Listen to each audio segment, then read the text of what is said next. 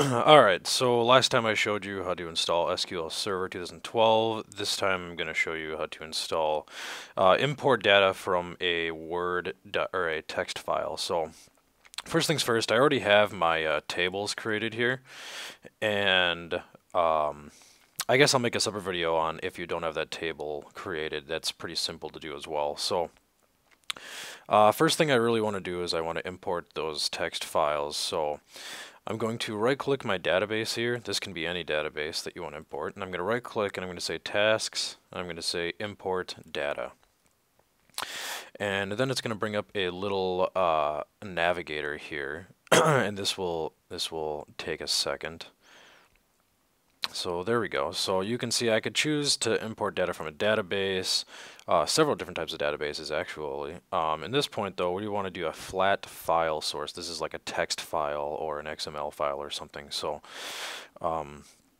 we're going to be using text files here that are already created for us, and this always takes a little bit. I'm sorry about that. So it's going to ask for the file name. Mine's in my desktop here, so I'm going to go to that, and I'm going to open my table shortcut. So there we go. So I'm going to import my customer table, okay?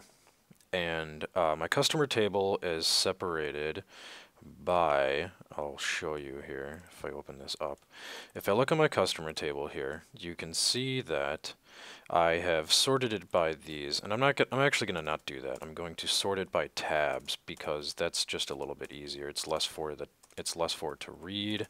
So all I'm doing is eliminating spaces and hitting tab. All right. So I'm going to go back, hit tab, hit tab,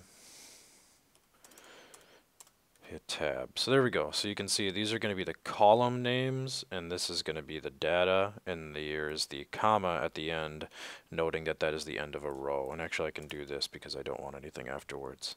So it'll read that as the end of the file. Alright, so I'm going to import a data source, and I'm going to say column names are in the first row, which is true for this particular table. There's the column names. They don't have to be there necessarily if your tables are already created.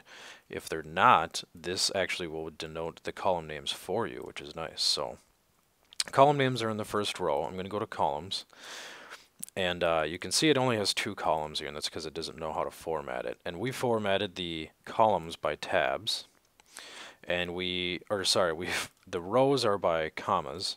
That's the end of a row, right? Here's the end of a row is a comma.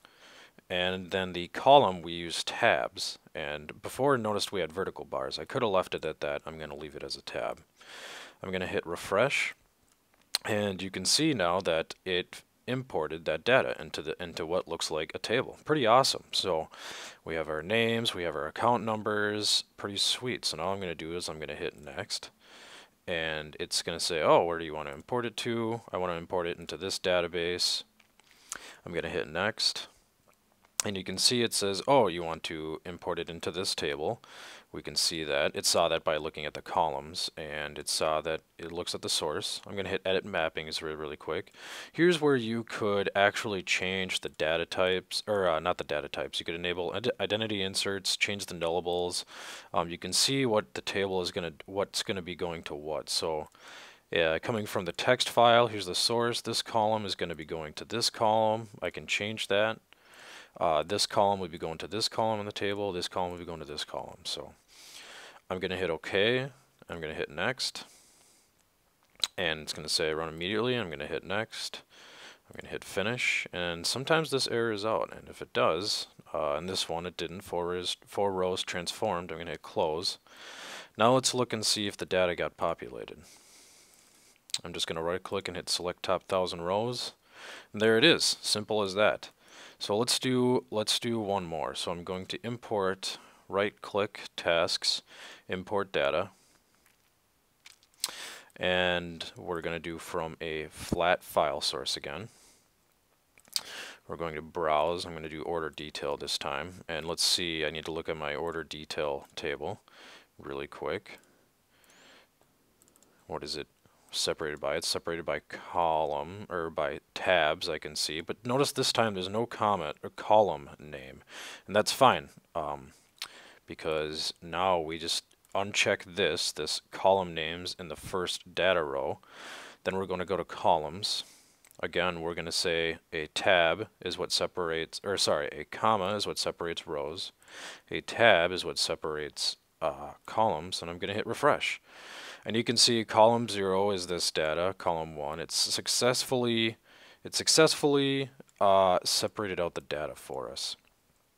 And you can see if I go to advanced here, I can actually set the types of columns with and names and everything. So, alright, so I'm not going to worry too much about that right now. I'm just going to hit next. And again, I'm going to hit next here.